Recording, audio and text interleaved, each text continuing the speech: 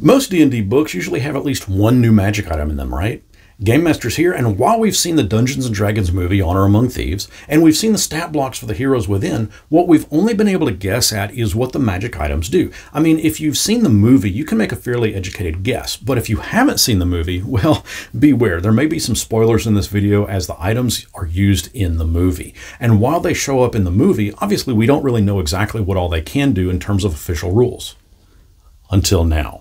D&D Beyond has released 5 legendary magic items that are found in the movie, but with official D&D rules for your pencil and paper game so that you can dole them out to your players or simply have the heroes from the movie show up in your campaign with these items. I'll leave a link in the description as to where these can be found. Oh, and stick around. I've got an answer to a question that a lot of folks have been asking about how I actually print these hard copies out. Helm of Disjunction. The first item on the list is the Helm of Disjunction, which requires attunement by a sorcerer, warlock, or wizard. You guys recall the name Mordenkainen. Yeah, as in Mordenkainen presents Monsters of the Multiverse or Mordenkainen's Tome of Foes. Yeah, that Mordenkainen. It seems during his research and adventures that he crafted this wondrous legendary magic item, Helm of Disjunction.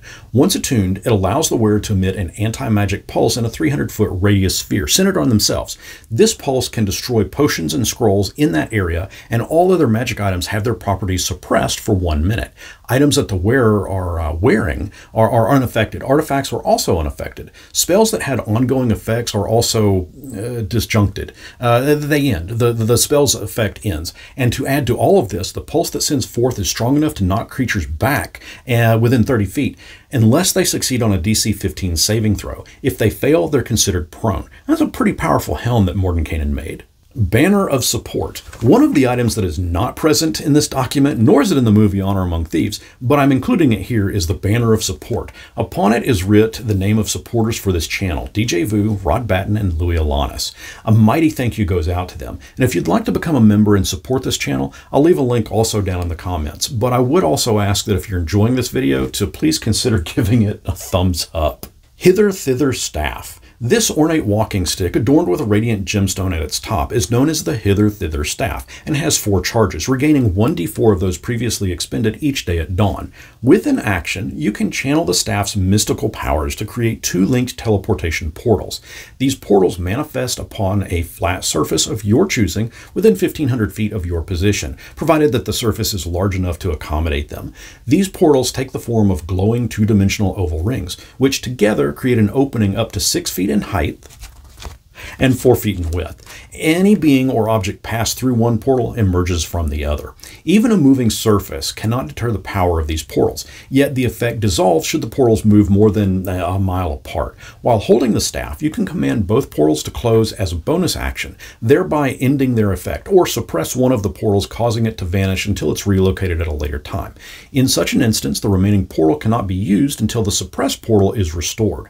These mystical portals persist for 24 hours, granting safe and swift passage to all those who dare use them. Horn of Beckoning Death. Next up is the Horn of Beckoning Death, also a wondrous legendary item. It looks a bit like a young dragon's horn and radiates an infernal glow when held. And upon invoking a necromantic chant, the Beckoning Death itself arrives at the start of your next turn. The Beckoning Death is a crimson cloud of smoke spreading across a 30-foot radius sphere that centers on the horn.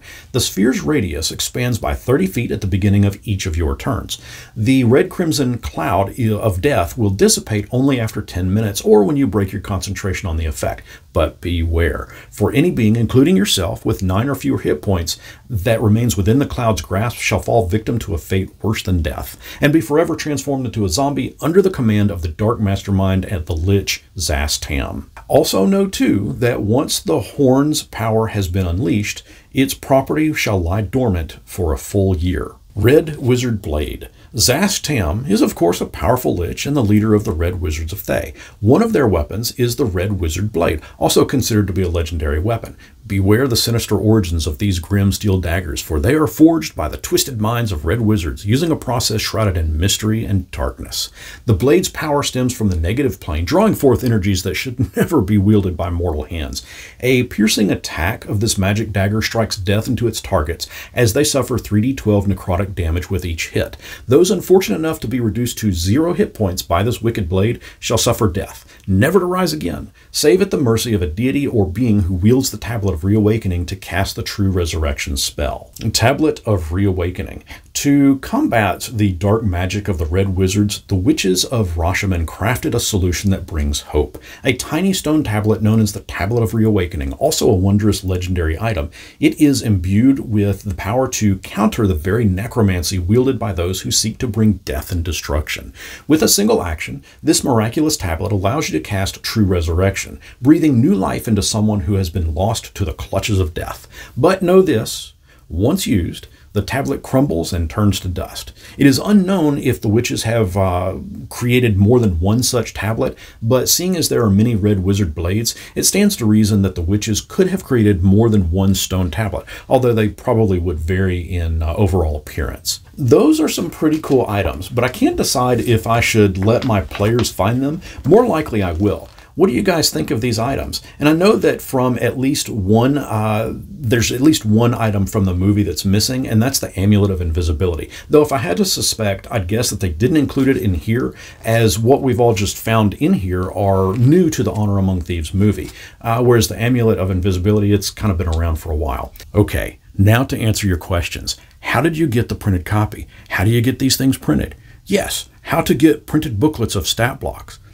I made a step-by-step guide in this video. Just be aware that what I print out are only for my use at my gaming table and for commentary in my videos. I will not print copies for you. That would be illegal. Again, tell me what you guys think of these items. Are you going to include them in your next game? Let me know down in the comments, and until next our paths cross, may your hither portal not land face down.